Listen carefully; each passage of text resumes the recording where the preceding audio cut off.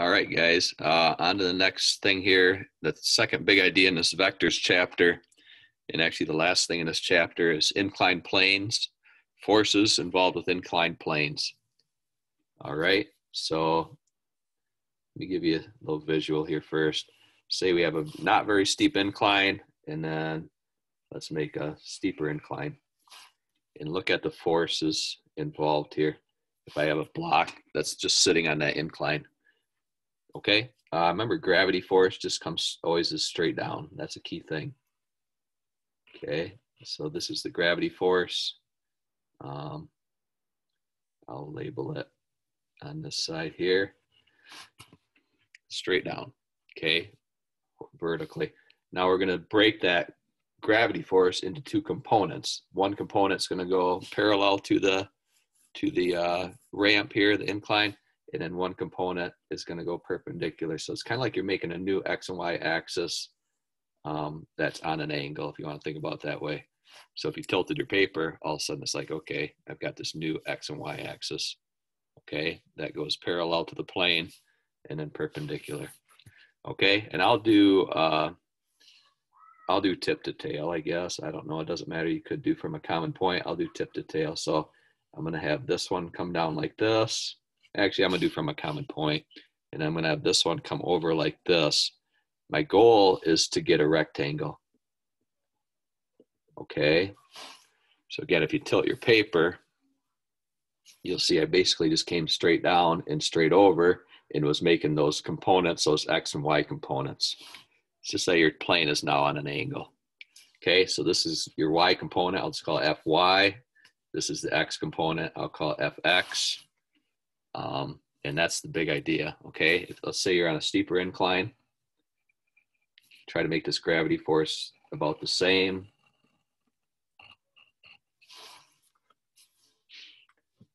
I'll just kind of label it over here so it's out of the way. So now same deal. I want to think, okay, I'm going to go through the block there, parallel to the plane, and then I'm going to kind of turn my paper and make this one that's perpendicular. That goes 90 degrees. To the plane here. Make sure you try to make a 90, and now I've got to try to make the arrows along there. So I encourage you to turn your papers on an angle. I think it makes it easier to see it. I'm going to go over until it meets there. I'm going to come down until it meets there. I'm looking to make a rectangle. Okay, if you don't see a rectangle, you did something wrong. Okay, you should see a nice rectangle here. All right, this is FX, this is FY. So the reason I show you this is just so you can compare what's going on. In this case, there's a very small FX and then a relatively larger FY, meaning there's not very much force pulling it down the ramp, but there is a lot of force holding it to the ramp, holding this block down to the ramp. As far as the gravity is pulling it. On this one, with the gravity pulling, it's going to have a lot of force pulling it down the ramp to make it slide down, and less, relatively less than I had over here, even though it doesn't quite look like it because I didn't draw the scales right, but less force holding it to the ramp. Okay, in other words, this one's going to slide faster because it's got more force pulling it down. They both have the same gravity. It's just that we're looking at these components. Okay, let's do an example with some numbers. Just say a 5 kilogram block on a 40-degree incline. Okay. It'll say something like draw the free body diagram, okay, which means draw all the forces that are acting. Hey, what's up, Ryan? Yeah, let me pause. Okay, let's draw this out. Draw it big. It'll be easier if we draw it pretty darn big. Roughly 40-degree angle down there. That goes here. And draw this block up near the top. We'll make it easier. 5 kilograms. So that's telling me the gravity force. The FG, right, is 49 newtons. I'm going to put that off to the side just because I want to keep it out of the way. This is 49. So now we're saying, okay, I've got to make this a parallel one. Again, I'm going to turn it sideways so I can kind of see. I want to go, I'm making this rectangle. Is the goal. So that should go all the way over there. And then this perpendicular one goes there. Draw these dotted lines in there so I can see your rectangle. Otherwise, I can't see you're getting it. And then you got the Fy and the Fx. This is 49 newtons right here. Okay. Here's the trick, guys. That 40 degrees actually goes right here. Okay, it goes in this spot here. Whatever this angle is here, it works out. This angle here will be the same. I don't know how to explain that spot, but it's just kind of that upper right of this triangle here. Okay, it just works out that way. All right, so Fx, if you think about it, is actually this here is going to be opposite hypotenuse. That's actually a sine.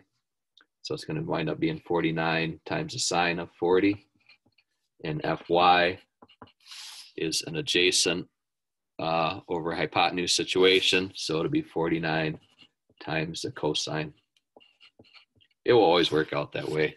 In this case, Fx will be the sine and the Fy will be the cosine. Okay, let me grab my calculator.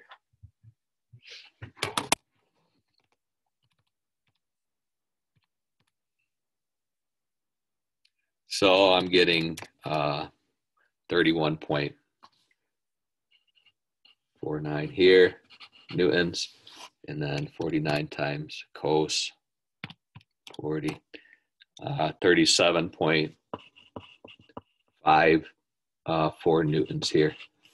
Okay, so what do we got going on there? The next kind of step here, we're close. We did most of the hard work already. This is up here, 31.49 newtons. This goes over here, 37.54 newtons. This is the force pulling it down the ramp. This is the force holding it to the ramp. So if I found the normal force, I should have left a little more room up there. The normal force is actually going to equal this one. The block is not moving in this direction. So this and this have to cancel out. So Fn, the normal force, actually is the same as the Y force, 37.54 newtons. That will be important later on. And then this Fx then is really the net force. Okay, so for this situation, we could say, well, the net force is going to be the 31.49 newtons, because, you know, we're not worried about this one because we replaced that one with these two. These actually cancel out. There's a normal force that cancels this one, so the net force is just this one. If I had to find the acceleration, I could do that pretty easy. Just saying 31.49 newtons over the, what was it, 5 kilograms. It would be about 6.3 meters per second squared, which makes sense because it's got to be less than 9.8, right? If it's falling, this can be definitely less acceleration than if it was just free falling. So 6.3 seems reasonable. We're saying no friction.